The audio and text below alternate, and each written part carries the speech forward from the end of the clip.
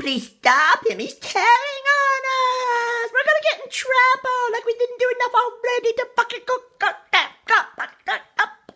Can you imagine the mentality of these fuckers? The shit that goes on, 24/7? What? Unbelievable. They literally burned the fucking island. For what? A goddamn story? A fucking fantasy fiction? Some fucking Lego shit. Are the cops really that shitty? They leak your investigation around the world and they try to make good of it by stealing everything you own and then dub you the bad guy. Welcome to Canada, motherfuckers. North America, Nazi land.